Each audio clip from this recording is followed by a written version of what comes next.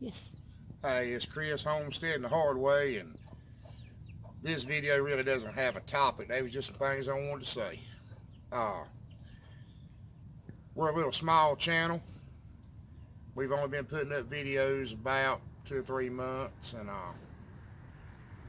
and we don't have many subscribers, and we're really not even out there, and we're not monetized, not planning on becoming monetized anytime in the near future. The reason we started this channel was to try to help people.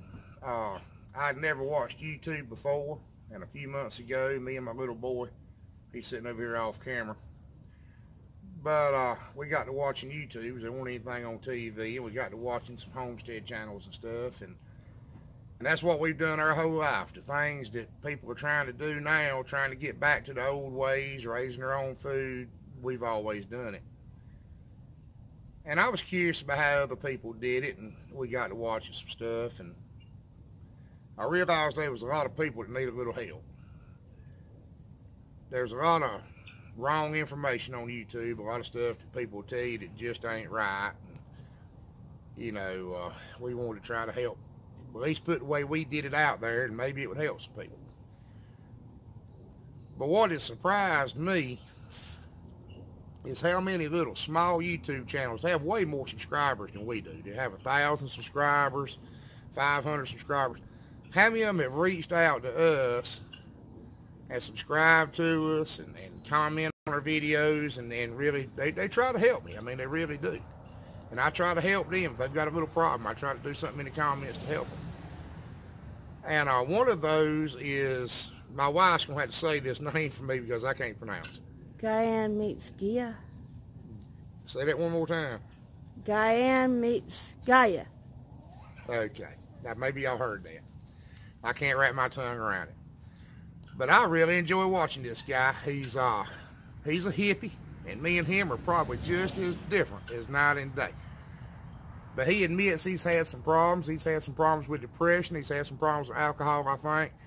And he's got him whooped. He's been dry and straight, and he's doing good, and he's got him a little small homestead, and he's raising him some stuff.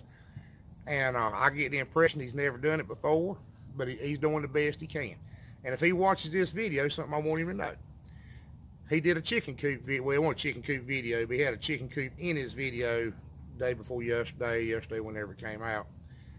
And he was kind of apologizing for the coop not looking like it was bought at Tractor Supply. Well, the truth of homesteading or a small farm or whatever, unless you're independently wealthy and you're doing it for a hobby, chances are you're going to have to make do, or do without. And man, nobody should judge you for having to build your chicken coop out of scrap. Everything we've got is built out of scrap.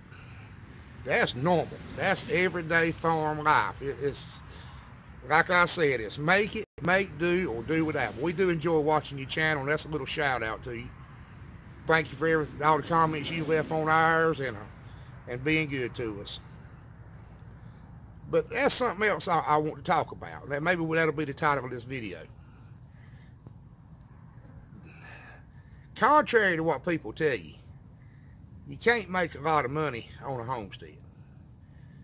Depending on where you're at, you might can do better than others. Here, we can't sell eggs. Everybody's aunt or uncle's got eggs. We can't sell eggs. We can sell pork. We can't sell milk, because selling milk's illegal. Used to, you could sell it for animal feed. Can't do that anymore in North Carolina. We can't make cheese out of our milk, sell it. We can't make butter out of our milk, sell it. Unless we become a licensed, inspected dairy, and that costs too much money. You gotta have too much stuff. I don't know, how's the sun? Do I need to move, or? It's in my eyes. I can't see. What about the camera? Is it in the camera? No. I think the camera's okay. You're not going to be able to make a living really off of your homestead.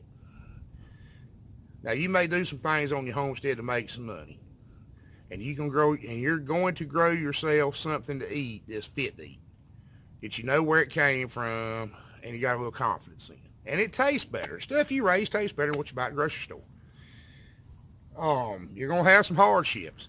You're going to have horrible things happen, like losing a cow. We've got a cow we're probably going to lose any minute. All of them may be sick for all I know. It took me several years to build my herd of cows back up. Might be out of the cow business before the end of the month. I don't know. I hope not, but we don't know. But if you hit a hardship, just keep going. Do the best you can. Get back up. Get back after it. You're going to have setbacks. Our garden's drowned. The pasture's drowned. We had a hurricane. It's been like the plagues of Egypt around here. We've had flies and boils and floods and dead cows and everything else, or dying cows. Mosquitoes the size of bats. Yeah, mosquitoes that fly off of chickens and everything else. But all you can do is just keep going. And if you're not close to God, I promise you, by the time you get through homesteading or farming, you will be, because you spend half your life praying for it to rain and the other half praying for it to stop. No doubt. And it's not easy. And depending on how much of it you grow for yourself, it can get real hard. Now, I'm sure there's a lot of people that, and I'm not trying to start a fight because I don't know them, and what people do ain't none of my business. I don't care what somebody else does. But I'm sure there's a lot of people that are homesteading that eat out 6 or 7 meals a week, but they got a garden and some chickens. But if you're really growing everything you eat, it can be stressful. You know, I mean, you always had the option of going somewhere and buying something if you have to, but if your goal is to grow everything you eat, it can be a problem when things don't work right. When the bugs eat up your garden, or deer pull up your garden, or the cows get out. And, well, we ain't had no trouble with cows get out in a while, but we used to have problems like that. Deers eat all your peas? Yeah, the deer eat your peas. That's just life.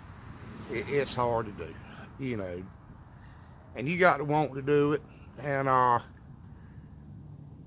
that's kind of why I appreciate that boy's channel so much. He's really trying. You can tell he's trying. You can tell he's got motivational issues sometimes. And like I said, he meditates, and he's into some of the Japanese culture, probably as different as night and day. But I respect what he's doing.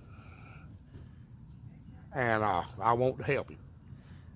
And the way I was raised, if a man will work, you respect him. If a man's doing everything he can do, you do whatever you can do to help him if you can help him.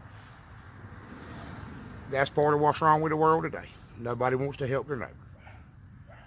But anyway, I need to let you go. We got some work to do, but just remember, you'll never plow a field by turning it over in your mind.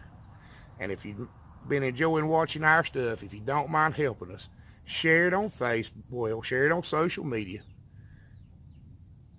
Do whatever you can do to help us get our name out there. It's like I said, we're not a professional channel, and we're just trying to help people, but we're not getting a lot of exposure.